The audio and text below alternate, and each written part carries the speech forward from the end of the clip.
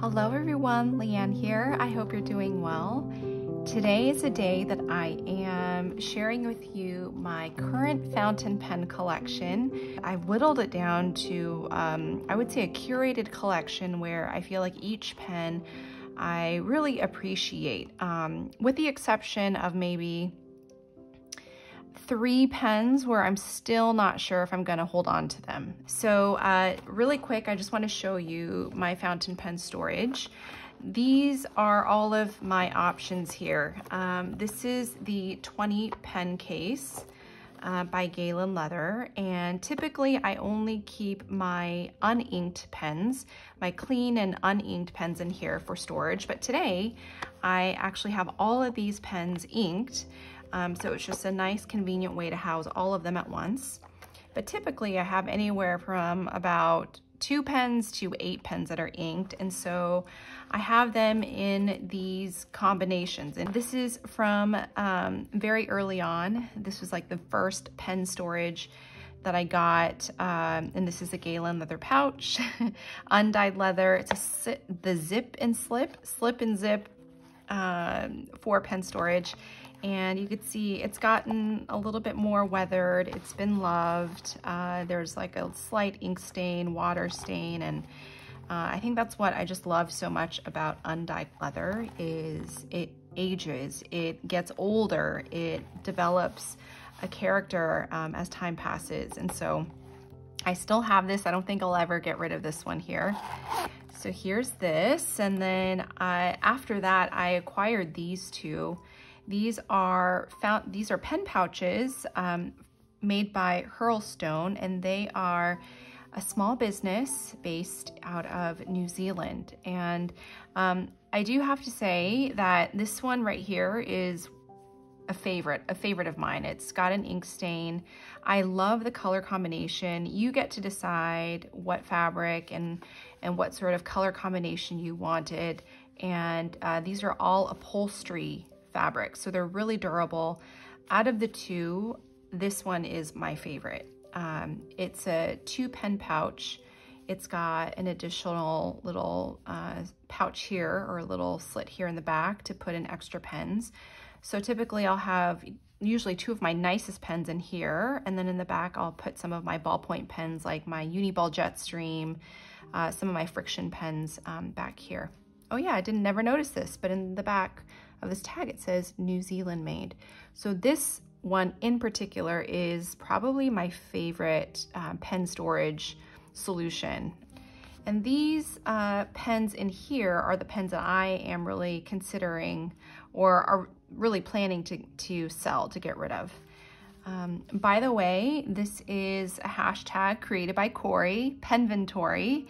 And I've been meaning to record a fountain pen collection video, and after she had shared her hashtag, I thought it was a good time for me to also participate. And it has been over a year, and I have been meaning to do a yearly fountain pen collection. So here we go. Oh, and one more thing. This is the Superior Labor pen pouch or pen roll made out of just this beautiful green leather here in collaboration with Yoseka. And this pen roll currently houses my vintage pens. As of today, this is September of 2023, I have 16 non-vintage fountain pens that are officially in my collection. I also have 6 vintage fountain pens. 4 of them were gifted to me, and 2 of them I purchased on my own. But as you can tell, I have a certain aesthetic. I like reds and greens. And if you look at my non-vintage fountain pen collection, I certainly have a type. And I think this is what's really fun about creating a fountain pen collection video is I have them all organized. I have them all laid out all together, and I get to see as I arrange them, just seeing them all together, I get to see what my tastes are when it comes to fountain pens. And you can certainly see that I have a certain aesthetic that I lean towards, and it is seriously just like your neutral black classic or white, and especially the combinations of rose gold accents are definitely something that I really, really enjoy. And then if you look over here, I am leaning, my most recent pen acquisitions are like these three, and you know, they take on more of a floral sort of, you know, design aesthetic to them. So anyway, so that's kind of the lay of the land. You see some greens here. I have this one that I received as a gift from a dear friend of mine. So why don't I go ahead and get started with this pen. This is the Lamy All-Star. I have this because it was the very first pen that I bought when I tumbled down the fountain pen rabbit hole. It originally had a fine nib, but now I have it housed with, or I currently have the Han cursive nib, and that has been really fun to play with. To be honest, I don't go to this pen often. The only reason why I have it in my collection is because of the sentimental value. It was the very first pen that got me into this hobby. And I'm still wondering if I should just get rid of it. If I don't go for this pen in the next 6 months as much as I would like to, then I actually might sell this pen. The Lamy All-Star is made out of aluminum instead of their ABS plastic that Safaris are made out of.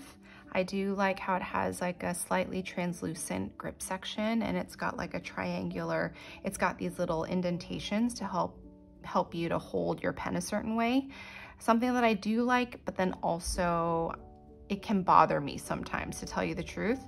So in my first and only other fountain pen collection video, I had three Lamy pens. This was the All-Star, and then I had, I think, three Safaris, and since then I've sold them all. And this is the only Lamy that I have today. Why don't we go over my TWSBI collection? It's probably been featured in a lot of my most recent videos, and this is the TWSBI Diamond Mini in white and rose gold. This is in the fine nib, and I currently have this inked in Yoseka Ceramics Tang Misa Blue. And I don't typically like to write with lighter inks, but for some reason, Tang Misa Blue just happens to be an ink that I really have enjoyed writing with, as light as it is. It's probably the lightest ink that I have. Go to these TWSBI minis.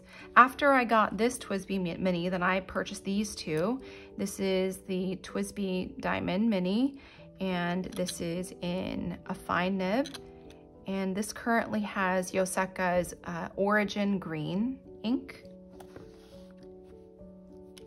And because TWSBIs are known to just be very reliable and just a very reliable, consistent writer, I decided to ink up shimmer inks in this TWSBI because it's a 1.1 stub nib. And this one currently has Wearingle Othello. Now, the regular TWSBIs, these are the TWSBI Ecos. This is a TWSBI Eco white with rose gold trim, and this is an EF nib, extra fine. And I have Diamine Ancient Copper in here, one of my favorite inks. Then I have the TWSBI Eco. This is a clear demonstrator with a fine nib, and which one is in here? Is it Wearingle? Wearingle Kyunghee. This is one of my favorite sort of golden yellow autumn inks. That's Wearingle Kyunghee.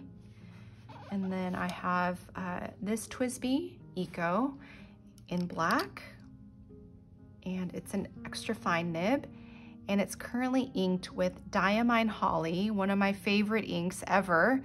Kind of, it was an unexpected ink. I didn't know that I would enjoy it so much, but I love it because it's saturated and it has just a beautiful subtle sheen to it. This is a Platinum Century 3776 shape of heart. I follow Scripta Puella, and she was selling this and I bought this from her. And this is one of my favorite pens. It's just such a joy to behold, and wow, look at the sun making its appearance right now to just highlight how gorgeous, how brilliant this pen is. It's got rose gold detailing, it's a gold nib, and it's a 14 karat gold nib, and it's a fine nib. And I currently have this inked with Architecture Infinite Cube by Waringal. It's a really beautiful brownish burgundy ink that has a nice subtle sheen. Really pretty. So this is a gold nib. The rest here are all steel nibs, stainless steel nibs. I guess the other two here are also gold nibs. This is a Sailor 1911 Standard 1911S, and I bought this on eBay, I believe. It's pre-loved. You can see that it's got some purple ink in here. This one is currently inked with Robert Oster's Cosmic Swirl, and this is 21 karat gold. And this is in a broad nib. And I don't have a lot of broads. In fact, this may be my only broad pen. And I absolutely love the way the Sailor broad pens or the Sailor nibs write. Absolutely love it. And last but not least, I have the Pilot Custom 823. I bought this on the virtual pen show. I love the feel of this resin. It's got like a, it's hard to say, but I mean, it's hard to really describe it, but it feels like there's a softness to this plastic. It's not like a hard plastic, if you know what I mean. It's not like ABS plastic, but somehow it's got some sort of softness to it, that even though it is absolutely hard, there's just a nice grip to it. It's hard to explain, but here in the sun, I wonder if the video can capture it. It's slightly translucent, the body is, and it's a vacuum fill, and I currently have this inked with Platinum Mixable Inks in Earth Brown, and this is 14 karat gold in a fine nib. One of my favorite pens. Okay, and as we move to the right side, here we go. I want to highlight this pen. This was a gift to me by my friend Taryn, and it's the Sailor Pro Gear Mini. And what I love about this, and I don't know if the camera can capture it, is just the finials. It's got a subtle sort of glimmer, or there's also glitter particles in the finial, and it's just a very subtle peachy pinky color on the ends. And then the plastic, this resin here, it's got a nice matte finish with gold detailing. Just a very elegant, cute pen. Oh, this one is currently inked with Sailor Shikiori Tokiwamatsu in one of the cartridges. I bought a little box of this particular ink, and I liked this ink so much that I ended up buying a bottle of it. And this ink is also in my newest pen. I have a video where I unboxed and filled it with Sailor Shikiori Tokiwamatsu. Really beautiful. This is a steel nib. I believe it's a steel nib. It's definitely not gold. And this is in a fine.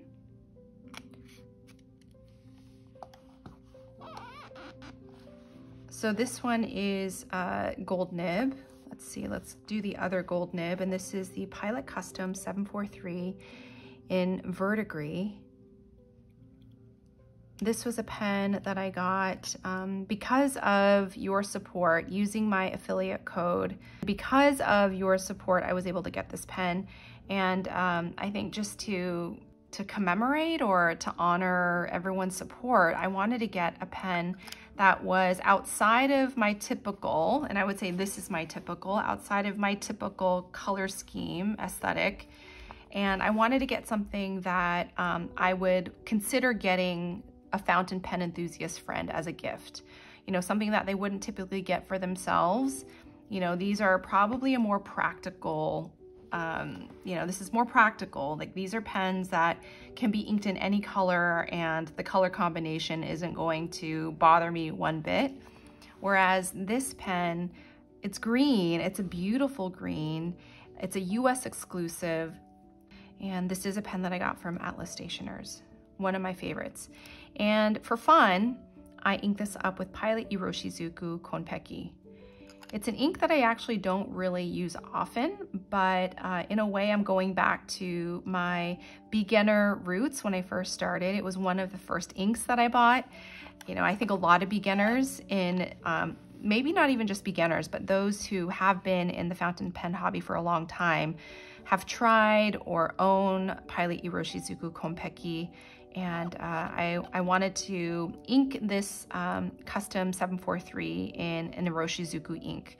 And Konpeki is known to be just a really reliable, beautiful, well-behaving blue ink. This is a Kaweco Bronze Sport. And it's currently, well, it's a fine nib, and I currently have it inked with Colorverse Smoky Bourbon, and I think the color combination is really nice. To be honest, I am not sure if I'm going to hold on to this pen. I bought it because of the hype, and because from just looking at it, I really, really love this pen.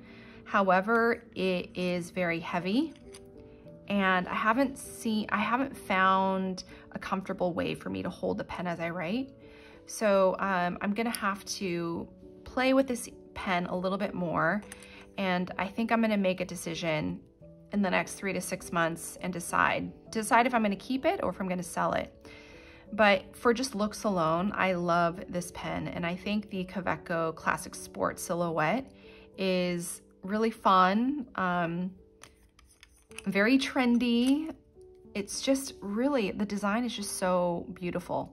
I love it so much, but I just don't know if my hand loves it as much when I write with this pen.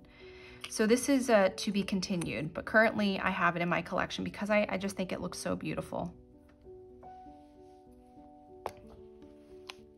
Okay, last but not least, this is my Traveler's Company brass pen, and it's in a, is it in a fine nib? I forget what I did.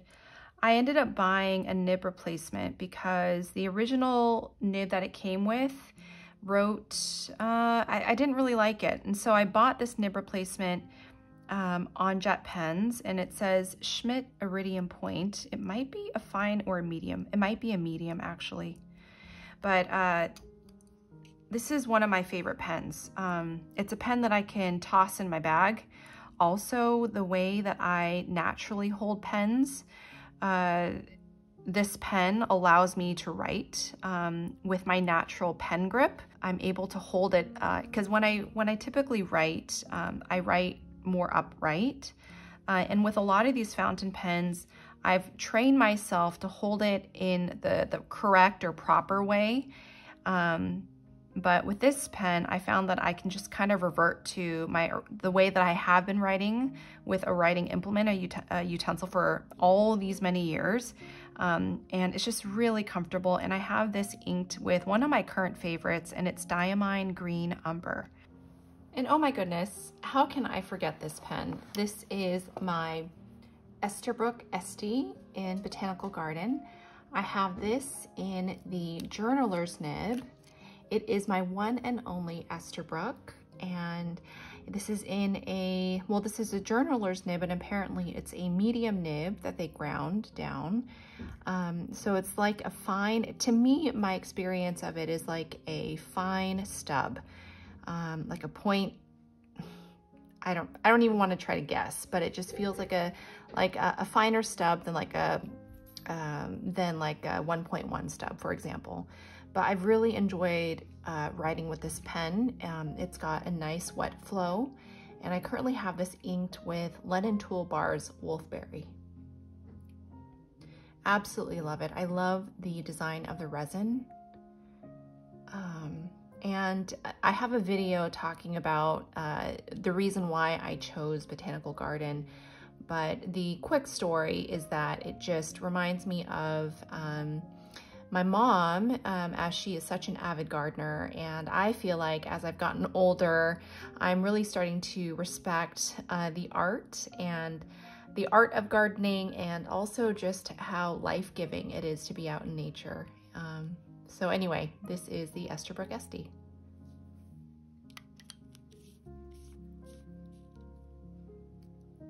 So these are all steel nibs except for, let's see, these three, the Platinum 3776 in Shape of Heart, the Sailor 1911 Standard, Pilot Custom 823 in Smoke, my Sailor Pro Gear Slim Mini. I'll put the proper name on the screen. This one is a gold nib, my Pilot Custom 743, and I think that's it. These are steel. Yep.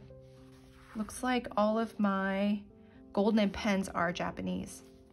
And then in my Yoseka pen roll by the Superior Pen or Superior Labor Company, these are the two vintage pens that I purchased myself. This is the Pelikan 140. I bought this after watching Karina talk about her first vintage pen, and it was this one. I'm so happy with this pen. I love it so much. It's a really juicy wet writer, and I also love this sort of the shade of green. Pelikan 140. And then this one here is a Conway Stewart 36 from the 1950s. I bought this on the virtual pen show, and I bought it because I love the way that the finials look. And I love the shade of green. It's so beautiful. These four pens were pens that I received as a gift from my neighbor Tina. And out of the four, I would say this is probably my favorite. This sort of striated pattern. Absolutely love it. This is a Schaefer Lady Lifetime Balance in Carmine Red. I love the little white dot on the cap. And it's just so pretty. And what I just realized too is this pen nib has a heart punched out in for the breather hole. That must be where the Platinum 3776 Shape of Heart got their inspiration from. Just made that connection. This is a Parker Duofold Senior from the 1930s. And this writes like a stub nib. It is, I believe they're all gold. Back then it was all gold nibbed pens. And then this was my neighbor's favorite, and actually this is a beautiful writer. This is the Parker 51 Aerometric. And this writes like a broad, like a juicy medium to a broad. And last but not least, this is my oldest pen from the 1920s. Oh, this is a Parker Lady Duofold in the color Jade. And you see that it's got this loop up here, so you can either string it as a necklace and wear it around your neck, I believe. These are all uninked, so I won't be doing writing samples with these, but this is my vintage pen collection. So if you add this 6 plus this 16, I have a total of 22 pens. I forgot to mention, these are the pens that I am going to be giving away is not the correct term. I'm going to be selling them, and I'll talk about why I'm going to be getting rid of these particular pens. It's 4 pens right now. Prior to these 4 pens, I've already gotten rid of so many, such as my Vanishing Point, my Pilot E95S, all of my Lamy Safaris. I also got rid of my Gosh, I don't remember right now, but I'll just provide a snapshot of the pens that I ended up getting rid of over the years. If you looked at my first fountain pen collection video, you'll see that the majority of those pens I no longer own. This is the Pilot Falcon. It is part of my original fountain pen collection, and in the past year and a half almost, I've only inked it up twice, 3 times possibly, and the reason why I got it is because it is a soft flex. It's got a flex to this nib, and I just don't reach for it very often. As beautiful as it is, I don't reach for it, and so I'm going to get rid of this pen. This is the Teranishi fountain pen, and I got it when I was obsessed, and I still currently am, obsessed with and in love with the Teranishi line of inks, especially Opera Rose, and so I wanted to try out their fountain pen. It is nice. I think it's made out of brass, and it looks wonderful. It's just got a writing experience that I don't really tend to. It's not that I don't enjoy it, but I just don't reach for this pen as often as I would like to. I do like my TWSBI Ecos.